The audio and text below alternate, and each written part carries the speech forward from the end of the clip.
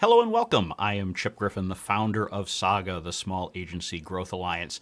And today I am very pleased to have with me a longtime friend, a really smart person, and someone who's going to give you some great perspective over the next 30 minutes, Kami Huyse from Zoetica Media. Welcome, Kami. Hi, Chip. It's so great to see you. It is great to see you. It's always fun to get to watch your live stream. So I'm happy that you're over here now on one of mine. And of course, if you're listening to this in podcast land, it is also going out as a Chats with Chip podcast. So, Kami, why don't you share a little bit about yourself before we dive into our topic of the day? Sure. So I have been a agency owner, or at least a consultant, for over 20 years now, Chip. I started way back in 2002, and I thought it would be really fun to have my own business, and had no idea what I was getting into. Like, no idea. It was crazy. And so those first couple of years were nuts, like just trying to figure out how to get people to engage with us and engage with me. And I've been a director of communications, so I did a lot of strategic things. But what I found when I came into agency world is people want to hire you for a task. And so it was really stressful to keep trying to find all of those things. So over the years, I've put together a system that has helped me to have this agency that's been really great for my family. It's been really great for my community. I've been able to grow it and have a pretty good impact, even worldwide. So it's been really a great thing. And I love being here to talk about those experiences and how you too can get those. So I love it. I would never go back. I'd never be an employee. So. Well, that's the thing. Most of us who are in the agency world are ultimately, we're unemployable because we've spent so long running our own businesses that, if you go back in house somewhere, you're going to be chafing and you're not going to be happy, and probably your boss isn't going to be thrilled with you either. So it is what it is. It takes different kinds of personalities, and I think some of what you said there resonates with my own story. In my case, when I started my first agency in the late 90s, it was because I didn't want to call myself unemployed. I had left a job in D.C. I was moving to New Hampshire. And of course, back then, you couldn't just say, hey, I'm going to do my job remotely, because that really wasn't a thing back in the 1990s, at least on any regular basis. And so I called myself a consultant, managed to get my first client before I packed the U-Haul up. And so the rest, as they say, is history. But like you, I didn't really know what I was doing. And so I was feeling my way through it. And, so one of the things that I love now is, as I think, one of the things you enjoy too, is that you can share your experience with other people so that they don't have to necessarily take as long a road to learn some of the things that you and I did back in the day. No, I totally agree with you. And by the way, I came from DC too. So that was where I was at. And I went to San Antonio, Texas. So it's one of those things where you go somewhere where you know no one and you're like, hey, why don't I start a business? Crazy. But one of the things that did happen, it was 2002. So a little bit later, my employer, I was doing a magazine, like I was an editor of a magazine. So they let me keep that so they were my first client. My old employer became my first client.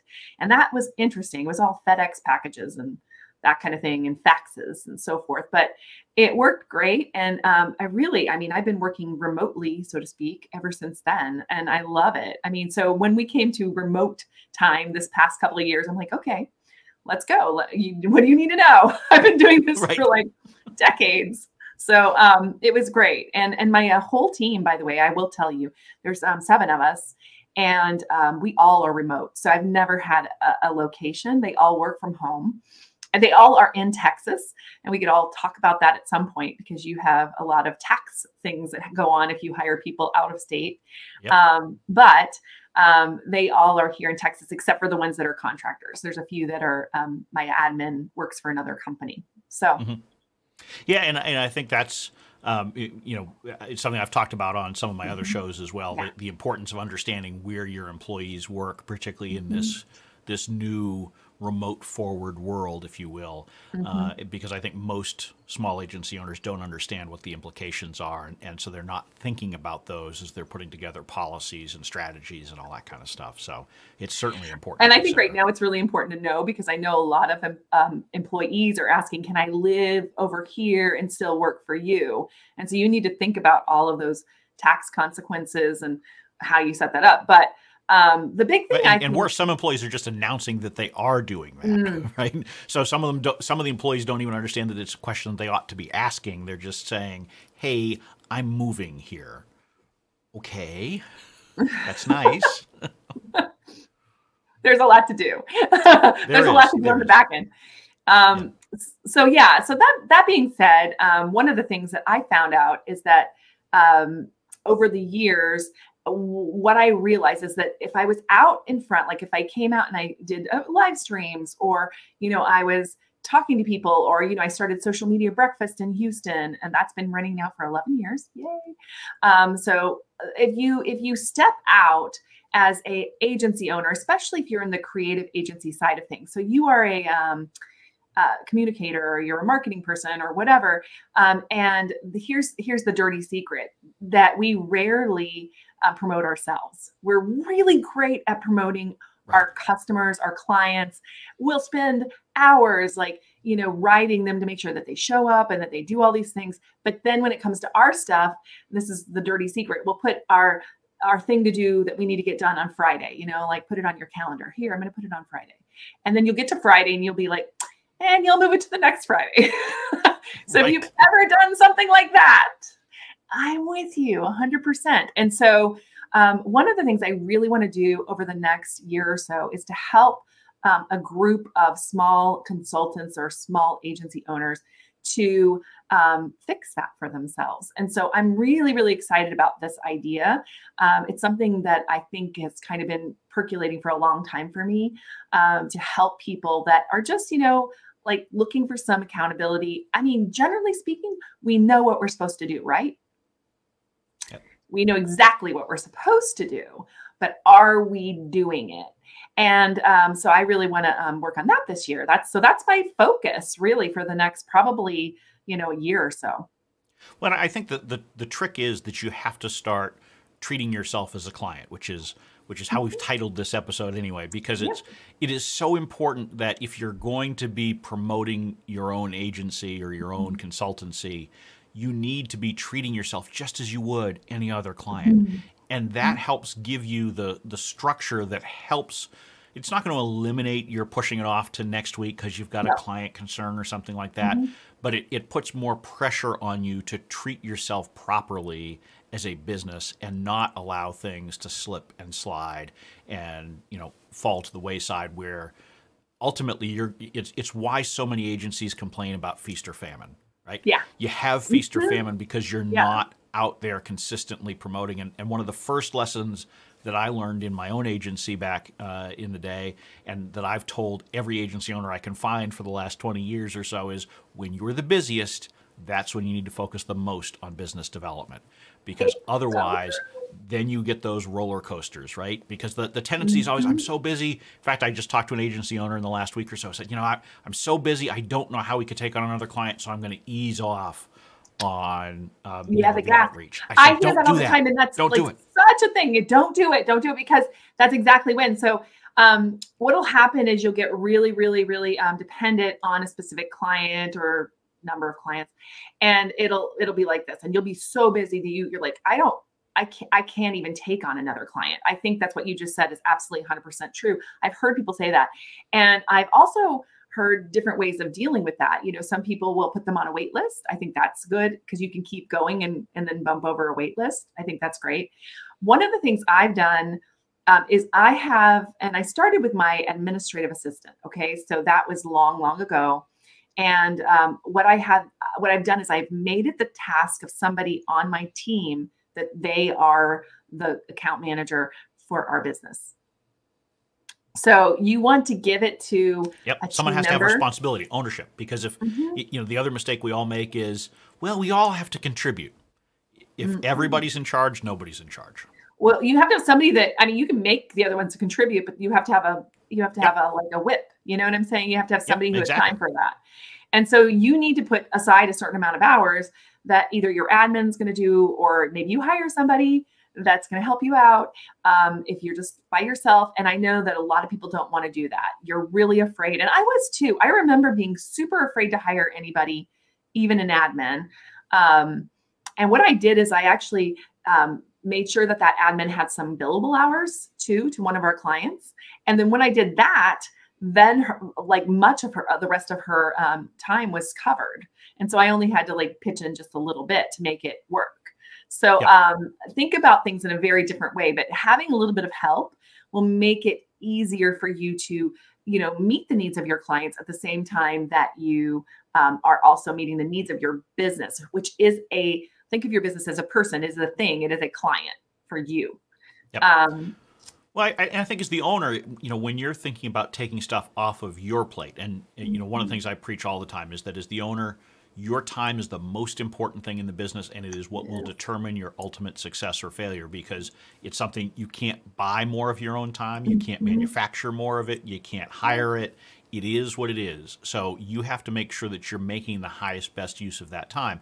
So if you're thinking about hiring an administrative assistant or something like that, you have to look not really at the immediate cost, although that matters from a cash flow perspective, but what you have to look at is the delta, the difference between how much you're paying that individual and how much you can generate for the business in that freed up time. So if you've transferred an hour from your plate to theirs, how are you now spending that hour? And you darn sure better make sure that it's much higher value than the work that you've handed off.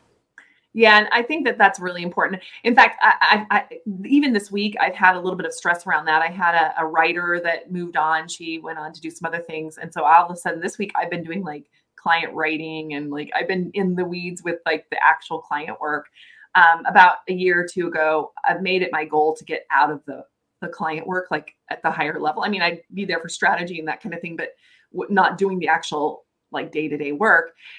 So I managed to get there. And once in a while, somebody will quit, somebody will move on, something will happen, and you're going to have to get in there. And if you have systems in place to quickly manage that, it's much faster. So like I have, Gusto, for example, which is my HR tool.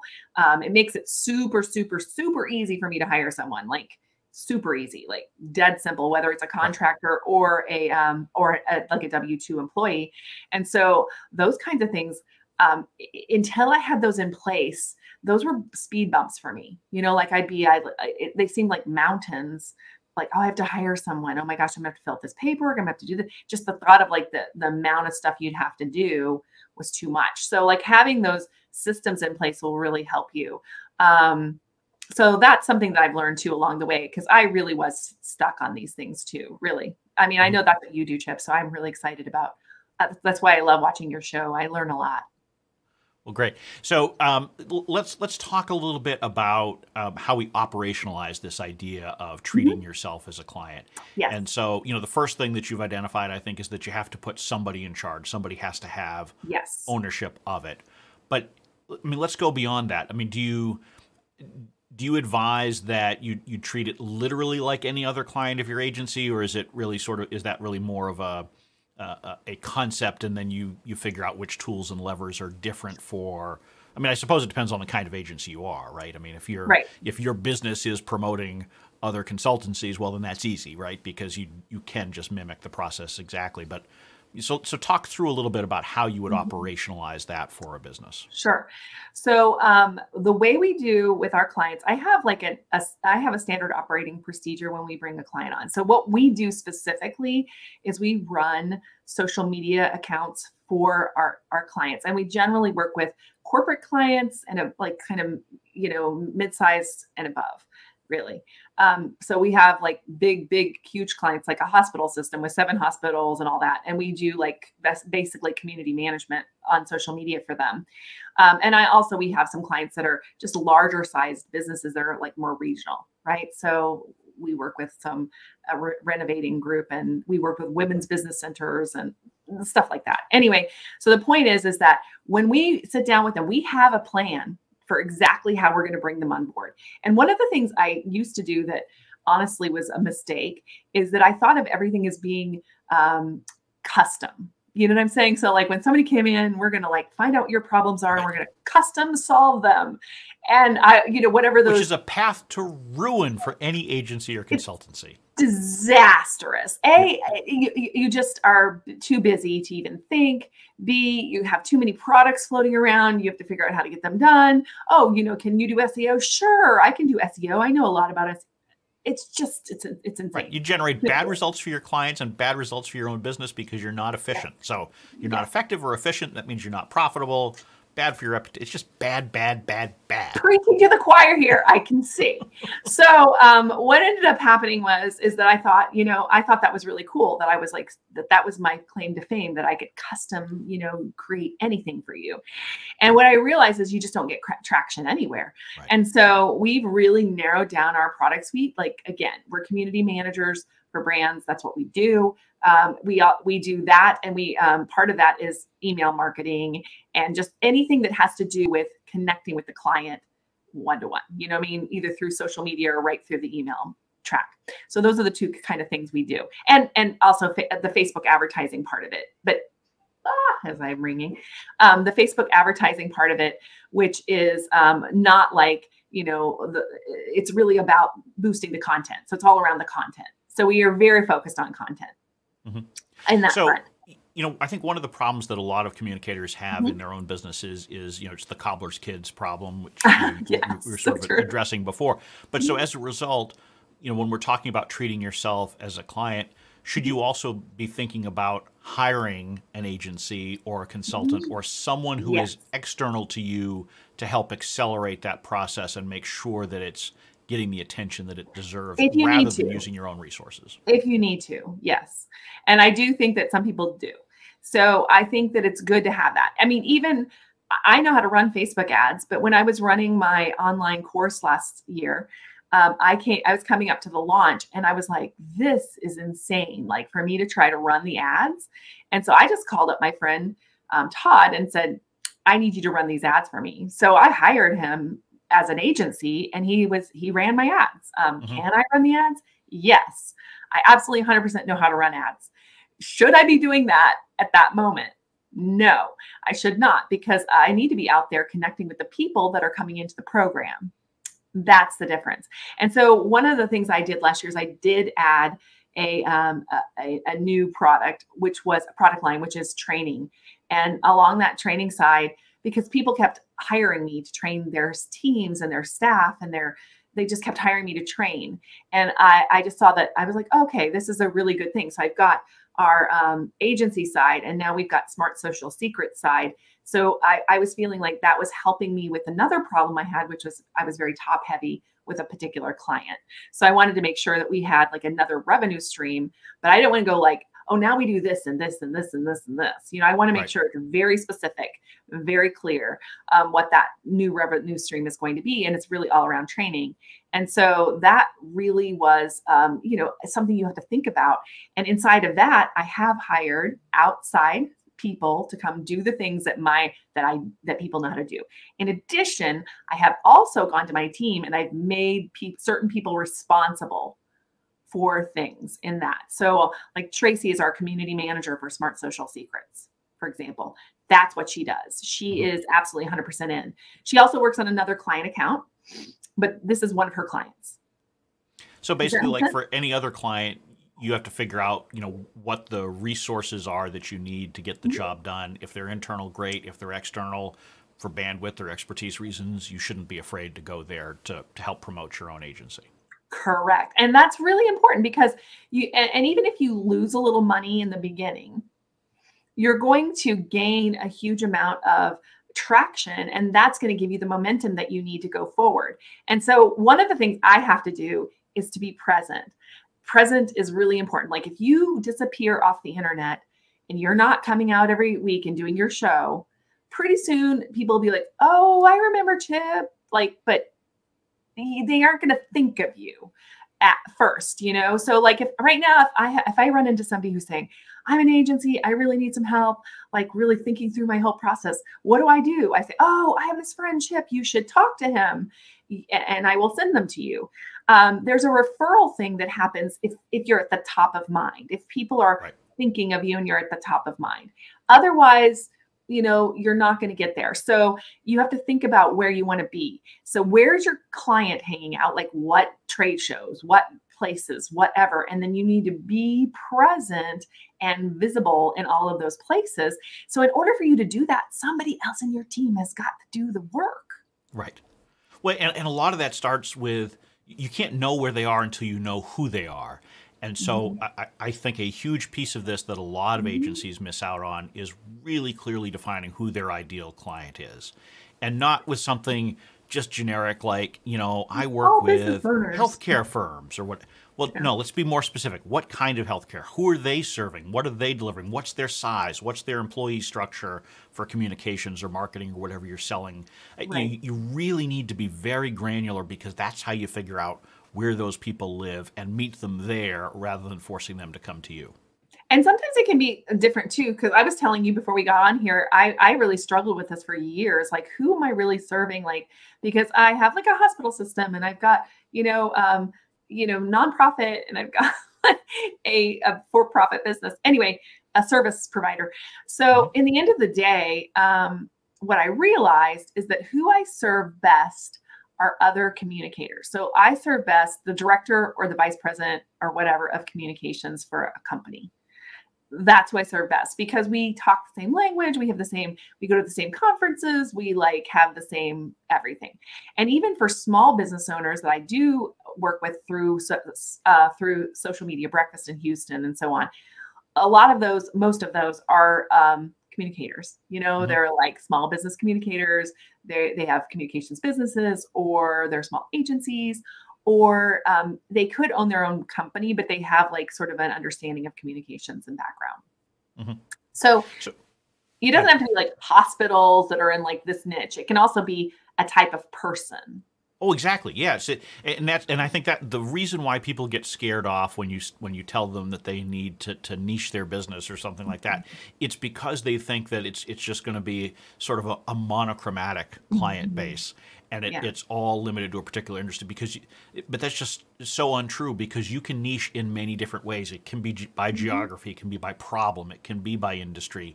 It can be by are you a public or private company? And you There are don't have to so stick many with it different things. forever. PS. Correct. Correct. Yes, and because the market will tell you at various points that you probably need to make some adjustments, and you need to listen to the market. You Yes. you can't just go out there and blindly say, well, this is how I'm going to do things. It's sort of like back when I was advising businesses, and they would say, well, I want to call this process X and such. I'm like, well, but nobody else calls it that. So they're never going to find you through search. You're going to have to Mhm. explain it to them when you meet with them. Why don't you just use the existing terminology instead of trying to invent your own, And then you can right? teach them the other terminology once they're in. So That's your fine. marketing Yeah, can be exactly. But don't totally don't use different. it as your entry point, Mhm. right? No, If you're IBM or Apple or something like that, okay, maybe you can, create your own terminology to no, you force people can't. into it. I actually have an example of how you can't do that. Okay. So back a couple of years ago, Microsoft was holding a women's conference here in Houston, and they were going to teach them growth hacking and some other things like that. But they wanted to teach hacking to like small business people that had never heard that term Right. ever, like ever. Like, I mean, it was still new back then. Like most people hadn't heard I about it think yet. even today, most small business people wouldn't Right, really they wouldn't quite get understand that. that. And so, they were gonna teach them a bunch of really cool things, which I thought were gonna be great, but their whole, page was, like, set up with this really kind of internal Microsofty kind of terminology. I don't know what else to say besides that. Really technical, and they were having a hard time filling up the conference. I think people went to the page and thought, "This isn't for me. It's, like, not for me." So a lot of the niching is happening in the marketing side of things. So the niching is really about the marketing and the big idea that you have for your specific marketing for anything. And so I went out to they came to me and said, "Can you invite people from social media breakfast or whatever? Like, we want this done." So I sent that out to my group, and I said it was for women. And I said, "Hey, we're doing this thing, and Microsoft wants to have women come, and they want to teach you the cutting edge of what's going on right now." And of course, that was a big draw. They're like, "Oh, what's going on right now?" And then, and I said, "And afterwards, I'm going to do a couple of master classes to make sure that whatever we learn there, you can take it on and apply it to your business." And they were like, "Oh." And so we put them all into a Facebook group. And then I just put up one post at the very beginning of it and said, "What is the one thing that you want to get out of the Microsoft conference experience?" And so they started to tell me what they were thinking. And so I took those things and I turned them into Facebook ads. I said, "Come and learn about this, this, this, this, and this." and I did different photos and so on. I had this really cool one with this woman with a bunch of sticky notes all over her, like, are you overwhelmed with like technology? Let's teach you how to like make it better.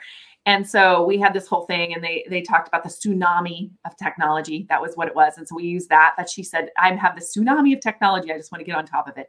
And then I had this girl with the sticky notes. Anyway, all out of all of those 6 ads, like 2 of them got like the best results. And so we kind of narrowed in on those 2 ads, and then it filled the entire conference up. So that was cool because, and then of course with my folks, I was able to like work with them a little bit longer as well, which was really cool too. Mm-hmm. But, you really have to think about what people want right now in order to draw them in. And then when they get in, you can teach them all the things. So like I said, when a new client comes in, we work on their exactly what you just said. We're going to talk about who they're trying to reach. We're going to talk about who they're trying to help, what the problems they solve are, what the objections are to their service. And then we're going to put together a strategy around that. And then we do the social media around the strategy instead of just like, oh, we're going to put up a post on like Valentine's Day and we're going to put up a post on this. That's not what we do. We are like, we go deep into the customer and who the customer is. And so why wouldn't I do that for my own business? Right. So as you're thinking about the small agency world, in the next year or two, should agencies what should they be doing as far as things to promote themselves? Should they be doing video, for example? Should they be doing podcasts? Should they be, writing articles, speaking? What are there certain levers, or is it really dependent upon the individual? I mean, obviously video is big right now, but one of the things, and really audio is something really good too. But you need to do the thing that you're going to do. Right. That's what you need to do. I know you do a lot of video. I do a lot of video. Mm-hmm. Explain for listeners who may not be doing video yet why video is so powerful in promoting your communications or agency business. Well, first of all, you're going to be terrible at it when you start. Let's just be honest. I mean, you're going to be terrible at it. You're going to hate it. You're going to be like, oh, I don't know. It's like going back to your, junior high or elementary school. You're like, oh my gosh, this is like, wow. So that's what it's going to be like. If you go back to like early videos, you're going to be like, oh, that's terrible. But really it's in the practice, right? Getting out there and doing it over and over again. And like, getting things to look better and getting your set in order and doing all that stuff. But you don't have to do it perfect first. So I just want to say that the main thing is just to show up and start working with people and talking to them. The big thing is to talk to one person when you're on video. The big thing is to talk to a person, like say, hey, you guys, no, hey, I'm talking to you. And you should know right now, if you're listening, that I am talking to you, right? So if you feel like I'm talking to you right now, I don't even know how many people are on this today, but if you feel like I'm talking to you right now, leave me a comment. Say, hey, Kami, I can tell that you're talking to me because I'm talking directly to you. And it makes a big difference, I think, in how people are perceiving you on video. So the power is in the intimacy. The power is in the connection. That is the power of video. That is also the power of audio, by the way. You'll go to bed with somebody in your ear listening to your favorite podcast. Then I've hung out with you in all the situations that I don't even want to think about. But the idea is that because I had now you're just making it sound creepy, Kami. I am creepy. I don't know. All right, I'm creepy, a little bit creepy. We're selling them on this, right? Because we believe in the power of audio and video. But it is something that gets you the trust of people that listen to you. So you have to I think that's the key, because if a client's going to come to you and pay for your advice and your expertise, they want to feel like they know you. Mm-hmm. And I can tell you that from 15 years of doing podcasts and years of doing video, anyone who has seen or heard me when they first come to me, it's a dramatically shorter sales cycle because they've already, even though I haven't spoken to them officially directly, they feel like I have been. And so it allows them to get a feel for how you are and how you work that I think agencies can really benefit from. Right. And you're like, doubling down on this. So you do video and it turns it into a podcast and you do that. I use a tool that does something similar. And so that I think is really, really cool because right now because of the way things have progressed. I mean, when we started out, Chip, it would have been very hard for us to have this kind of opportunity for to sure. be able to just jump in and like be on multiple platforms at once and be able to turn it into a podcast. Even 2 or 3 years ago, this was not very easy. I mean, there's been huge progress in technology over the last year and a half. It's one of the good things that has come out of the pandemic. But the other thing you can do is, even if you're not super comfortable, I mean, you want to be comfortable on video. And I just say you need to be out there once per week. I mean, that's really what you need, once per week, where you're out there, where people will see you, because people will only catch you like once a month anyway. You know what I'm saying? They're not going to be able to if that. I mean, but every time they're like, oh, I see all your videos go by. I cannot tell you how many of my clients, Chip, when I kind of ramped up the every week video, just kind of came out of the woodworks, like former clients that are like, oh, I want you to do this, or I had this idea. Oh, why don't you come do that? And so it had unintended consequences that were good, that were like, it just brings you to the top of mind. So when people have a project, they think of you. That's all you want. That's what you said 15 or 20 minutes ago. And it's so important that people understand this. When you're selling the services that an agency sells, it's all about right place, right time, and making sure that you're doing what you can to be on the radar of someone who, at the point in time when they decide they need help, they're thinking of you. Yeah, it's so important, because that's really it. I mean, the sales cycles are long when it comes to video or when it comes to agencies. And here's the thing. There's a lot of research out there right now that are showing that more and more people are leaving their jobs and starting their own businesses. Like, it's a thing, right? It's like, I don't know, somewhere I saw like more than 50% of like working population will eventually quit their job and start a business, which I think is crazy. Like, that's amazing. But here's the thing. You have more competition than you'll ever have. There are people that are coming into this marketplace that are hungry for this. And so you will have a lot of competitive forces that are coming up. So you have to get out there. You have to get out there and get some light of day. So be on other people's podcasts, apply to speak at a conference, do what you need to do to get your expertise in front of people, not to sell them, but to share everything that you have. And don't be worried that you're sharing too much and blah, blah, blah. Here's the thing. People will try to do it themselves, but they always are like, what should I be doing next? And is this the right thing I should be doing? And then they'll be like, oh, I'm just going to hire you. Right. It happens. And every time you create a video, you appear on a podcast, you give a talk somewhere, you're refining your own messaging. And so it means that when you're then sitting in front of a prospect, you've got much more practice at it. And so you continue to improve and get better at communicating your core value as an agency. So there's so much value to creating content of all different kinds, but I particularly think audio and video. Yeah, and I totally agree. And the other thing that's really cool is that once you have a work, a body of work, make sure you keep track of it, like in a spreadsheet somewhere, because people will ask you a question and you'll have already answered that question sometimes like here today. So if I'm talking to you, I might send somebody this link and say, oh, you have to listen to this because we went through this in depth. So we were talking about why you need to do this and why I think you need to do this. So, I can send this out to my email list. It just gives you so much to be able to work with if you've done this. And it used to be you had to get on television or radio station to do this. And nowadays you don't. You don't have to. I mean, it's still good if you do. We definitely, I just was on a radio station last week talking about, it's been 15 years since the birth of the social media manager. Did you know that, Chip? I did not know that. So now this is a career field for 15 years. And they called me up to talk about it because I've been one for 15. Oh my gosh, it's kind of scary, but I've been one the whole time. And so I was talking to my kids, and that's what they put on the radio. I was talking to my kids about their career fields.